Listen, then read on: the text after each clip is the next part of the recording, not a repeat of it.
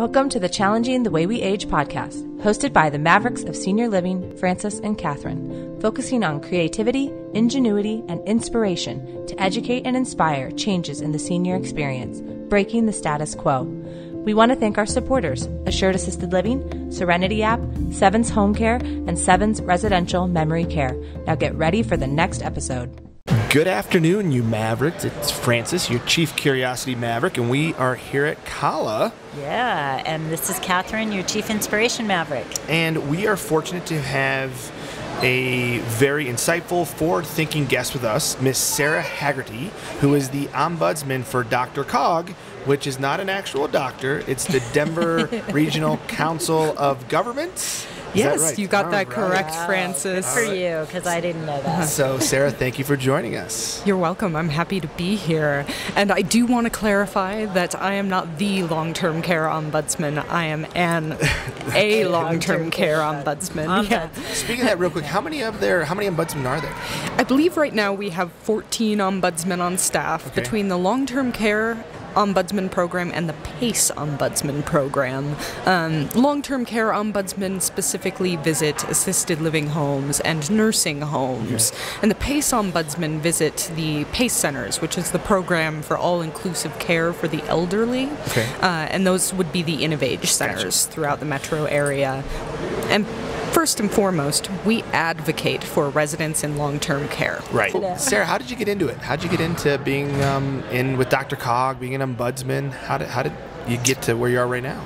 Well, in college, I studied gerontology or aging studies and worked in a continuing care community. I was a recreation assistant and a dietary aide. Wow. And that introduction to the world of gerontology really, it put my career on that path. And when I got my first full-time job after college, it was as a program coordinator for SAGE of the Rockies, which is the services and advocacy for GLBT elders. Wow. And I ran recreational and social programs, as well as providing information and assistance for lesbian, gay, bisexual, and transgender older adults for 2 years at the Center on Colfax. I did not even know that existed. Neither did I until like right now. And I've been in this industry for 10 years. Yeah, so. and I'll tell you a little bit more about that fantastic organization a little bit later on during this Yeah, we'd podcast. like to hear that. I think our listeners would really like to hear Absolutely. And from there, I served on the Aging and Disability Resource Council, Advisory Council for DRCOG, and that's sort of how I got introduced to the organization. And at that point in time, I knew that eventually I really wanted to work for the area agency on aging. Well, we need youthful, young, creative injection, and we need more young people to go into the aging services or aging studies, correct? Is that, And don't forget, it's not just providing direct care. It's doing things like Sarah's doing, the advocacy, the ombudsman. There's a lot of opportunities in that aging service because we don't have enough people. We need more. So let's dive right into it. What are the diversity challenges that you see for the LGBTQ community? I think they're enormous. I think one of the biggest challenges and hurdles for providers is first recognizing that they are serving the LGBTQ population at all. Many providers don't recognize that they're serving these individuals, and statistically it is the case, regardless of whether you know it or not, or whether that person in your community is out. And how we approach the issues of cultural competence working with LGBT people will impact the quality of care that we're able to provide for everyone, because it's an invisible minority. So well said. You don't know that you're serving people. You may not know. You may not ever know. But how you approach it and your attitude will really show whether or not these people can be comfortable being who they are within the community. And then the second biggest challenge I can identify is many people will say, especially in the healthcare industry, well, we treat everybody the same. Well, I think that equity isn't about treating everybody the same. It's not even about treating others how you would like to be treated. It's about treating others how they would like to be treated and asking the right questions. That's really a powerful statement. It's good. finding a provider is just one of the hurdles. Right. The other hurdles are getting acceptance from the people who are providing care for you. I didn't even think. Oh, yeah. The people that you're living with, and really the issue of being treated with dignity and respect and acknowledged for being who you are and your whole person, not just what people recognize on the surface. We already have a lot of social isolationism for seniors in general. Do we have an even further risk of that? Yes, LGBTQ, especially older adults, are far more likely to be isolated. 80% actually live alone. Wow. Well into their older adult years. And they're 4 times less likely to have children. 90% of LGBT people over the age of 60 do not have children, which means that the traditional familial support structures that we think about being able to support us as we age don't exist for a vast majority of LGBT older people. What do you think we can do then, maybe different, not better, to engage that, to try to break down that desire to self-isolate or social isolate? What do you think we can do? I think it's important to ask people what makes them happy and how they find joy. Okay. And create an environment where people are supported regardless of sexual orientation, gender identity, race, religion, and ask open-ended questions of the people that we're providing services or care for. Right. Make no assumptions. That's good, yeah. When we make assumptions, we automatically knock down a lot of possibilities. So it's really important when somebody's coming into care or needs a service to ask them, are there important people in your life that we can call if you need help? Rather than saying, do you have a husband or you have a wife? When you ask them something like that, I mean, regardless of whether it's a gay or lesbian individual, that could trigger a negative memory of the loss of a spouse. Right. It could also remind a lesbian or gay individual that they weren't previously allowed to marry and have that sort of long-term relationship. But that doesn't mean that they don't have long-term relationships. Right. And so if you ask them, is there somebody important? Do you have a partner? Is there somebody I can contact if you need help or if I need to let them know about a change in your condition? So really remembering that our language is so important. And the way that we phrase things, make them as open as possible and not specific to certain ways of living that we may be familiar with. It's almost like we need to not make assumptions about how we want to age and to have a genuine open question about how all of our seniors, all of our residents want to age. Is that what you mean by that open-ended question? Exactly. Creating a person-centered care plan, something that the resident is able to direct themselves, and so that they can fill in the blanks for you. Because, in the clinical model or most long-term care models, it's about filling out the forms and then following the care plan that's on the form. Right. But if we're not involving the resident or the patient in that plan, it just doesn't work, and the person's not going to get what they need to thrive. Also well said. Yeah. So with the idea of the care plans, are we doing enough to meet the care needs of our LGBTQ population? I would have to say no. Okay. I'm not sure we're doing enough to meet the care needs of anyone. Population. And that's fair. In my experience as a resident advocate, right. I think most providers are falling short of the mark of really being truly person-centered. True. And everybody has room for improvement. Of course. And if we ask the resident or the people that know the resident best, how can we provide the best care for this person? How can we make them happy? What can we do to provide services that can best meet this person's needs? It's really, that's where it should be coming from, not about our ideas of what's best for the person. Yeah. So would it be almost, we need to change our assessment, our ideas of what an assessment is, our ideas of what a care plan? all of us want to be known. It's something that we seek connection. Human beings want to be connected to other people. And I think in a lot of instances, if a person starts, especially with dementia, they start exhibiting a behavior, it's viewed as something negative that we need to treat and prevent. Of course, yeah. Rather than trying to get to the root of why is this happening? What are we not doing for this person?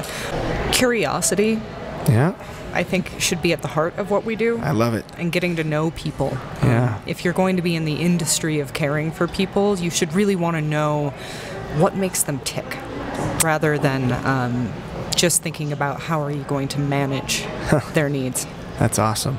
That's powerful. That's just, and I'm just sitting here thinking that's the quote. That's what we're going to pull out for this podcast, because that's the center, the heart of all of this, and it's the most important thing for us to keep in mind. What you're doing, the advocacy for both the residents and the community is really important, but I want to make it more inclusive. So are there any communities that you're aware of or thought leaders that are doing things a little differently, especially for the LGBTQ?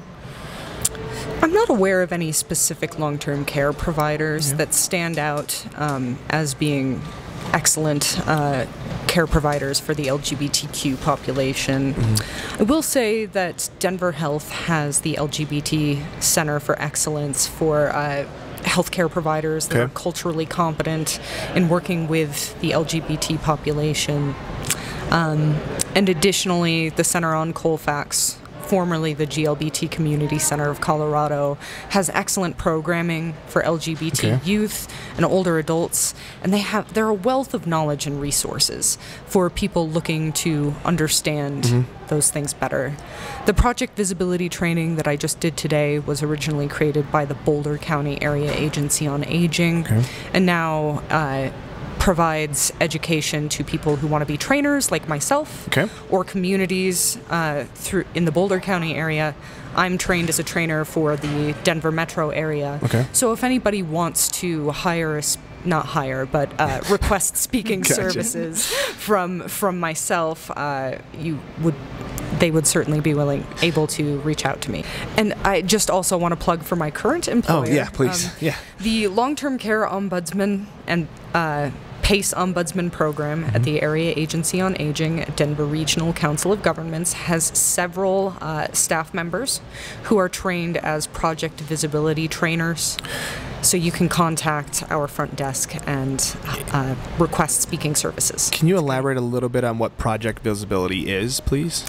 Yeah, project visibility is 1 to 3 hour training for providers as well as community organizations that strives to create empathy and support for LGBT older adults. And it does so through presenting a variety of information about how to support LGBT older people, as well as historical context, and so on and so forth. Okay, so there's a lot of information that can be shared. Yeah. One question: if nothing changes, what do you see happening in this industry? Like, where do you see what is our trajectory if we don't start doing some things that will create hope and make some shifts?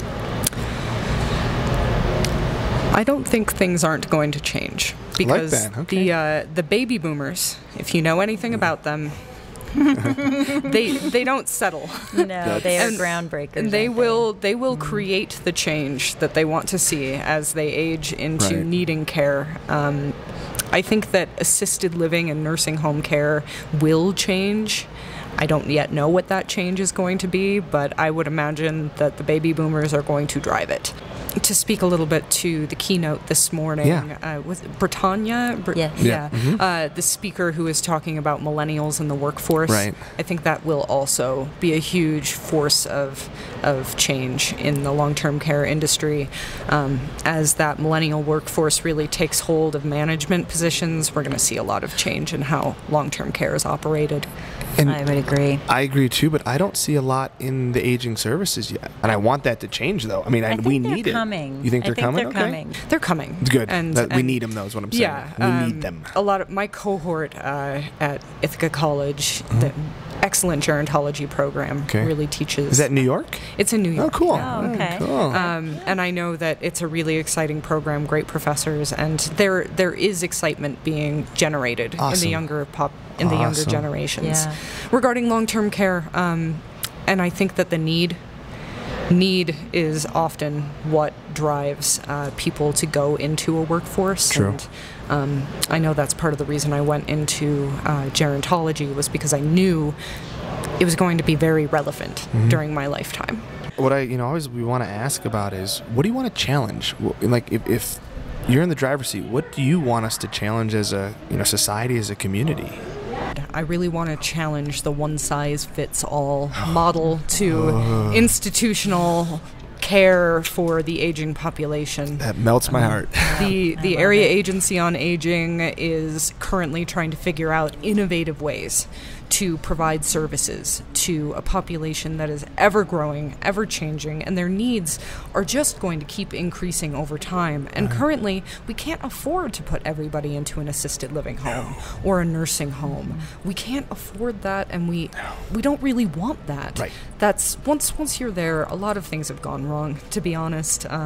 We should try to keep people in the community as long as possible, and maybe some ideas about more communal living, providing ride-sharing services to older adults who need to get places and can't drive anymore, providing in-home support, providing companionship support, because I think one of the biggest reasons why people start to fail to thrive is because of that isolation. Yes, it's because of not having that human connection that's so necessary for all of us to really do our best and succeed and live at home. It's just refreshing to, I haven't heard anybody say I want to challenge the one-size-fits-all. That just is so cool. That is and awesome. You're singing our music when you say things like that. And I want to say, I think you're a real gem. And I really think that you're already changing the world by just doing what you're doing, saying the things you're saying.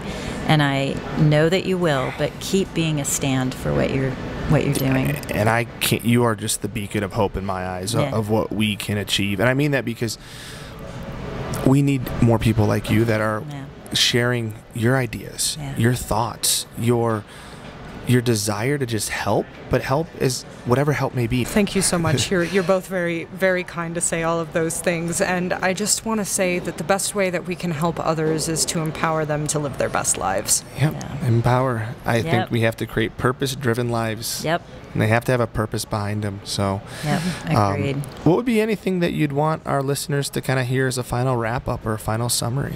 I think that what I would really like to drive home right now is that all of us are unique and we're all different. And the more that we come to recognize how our differences make us stronger, the better off everybody is going to be. And with that being said, how can they find more about either DRCOG, the Ombudsman, you? So the best way to find information about DRCOG is by visiting www.drcog.org. And you can find information about all of our different divisions, including the Area Agency on Aging. We also have our fingers in a couple of other pies that I'm sure you would be very fascinated in as well. That's great. That's awesome. We'll have to chat in more detail. I like it. Thank you both so much, Sarah. Thank you, Sarah. Thanks for listening. The Mavericks want to hear from you. Visit us on Facebook and Instagram at Mavericks of Senior Living or mavericksofseniorliving.com and leave us your comments, questions, and ideas for future podcasts.